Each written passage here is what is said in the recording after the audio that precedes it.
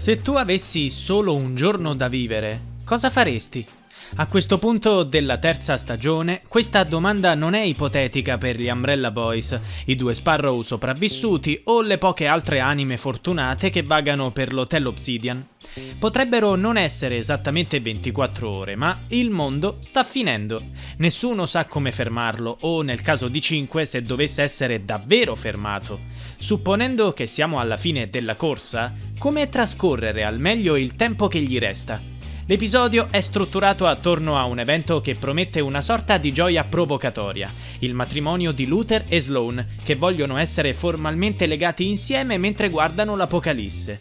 Convenientemente, il loro matrimonio funge anche da tregua tra gli Umbrella Boys e gli Sparrow, che non sono riusciti a fermare il Kugelblitz, ma almeno hanno riconosciuto che le loro piccole differenze erano prive di significato di fronte a una minaccia molto più seria.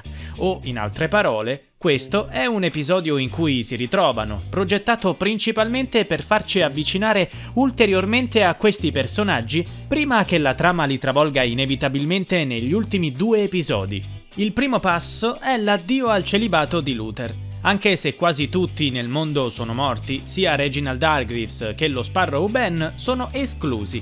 Non è del tutto chiaro perché quest'ultimo sia così sconvolto dall'essere escluso, dal momento che è sempre stato letteralmente uno stronzo per ogni singolo ragazzo Umbrella, ma immagino che abbia bisogno ancora di qualche tappa per avvicinarsi ancora un po' al Ben che conosciamo. Ma il vero evento è il matrimonio stesso, che è adorabile, in una sorta di fanservice. Klaus li unisce singhiozzando alla fine, 5 si ubriaca, Diego rinuncia al tentativo di fermare l'Apocalisse per trascorrere le sue ultime ore con Layla, che alla fine gli dice che lo ama. Ben tiene il broncio durante la cerimonia, ma almeno partecipa. Anche Reginald Hargreaves si fa vivo, seppure non invitato, e fa un bel brindisi a tutti i suoi figli, quelli che ha cresciuto in questa linea temporale e quelli che ha cresciuto in un'altra. Questo porta al grande conflitto della terza stagione di Umbrella Academy, Victor e Allison. Poco prima della cerimonia, Luther implora Victor di fare pace con Allison. Dopotutto non gli è rimasto molto tempo. Vogliono davvero sprecarlo con la rabbia invece che con l'amore? Victor potrebbe essere stato il cattivo degli episodi precedenti, ma non si è mai sentito completamente responsabile dell'evento apocalittico della prima stagione, che è scaturita da poteri incontrollabili, una vita di abusi e manipolazione e tradimento da parte di Leonard Peabody, un bugiardo che ha tradito la sua fiducia.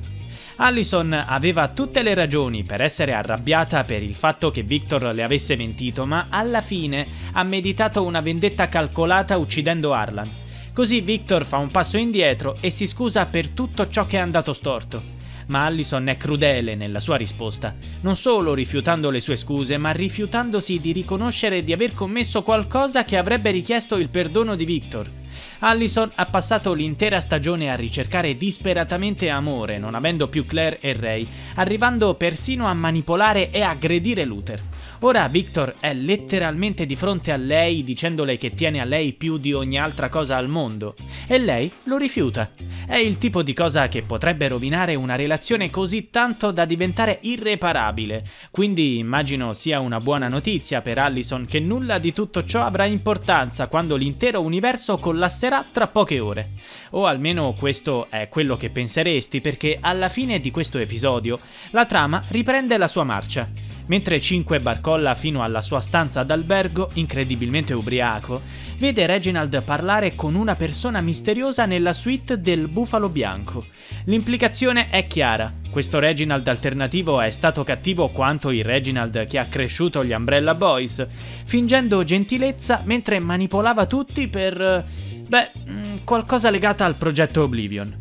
Potrebbe non essere la luna di miele che Luther e Sloan avrebbero scelto, ma c'è un hotel dall'altra parte di quella suite che potrebbe portare tutti i figli di Reginald a pianificare un viaggio. Chi sarà la persona misteriosa con Reginald? Ben? Allison? Pogo? O qualcun altro?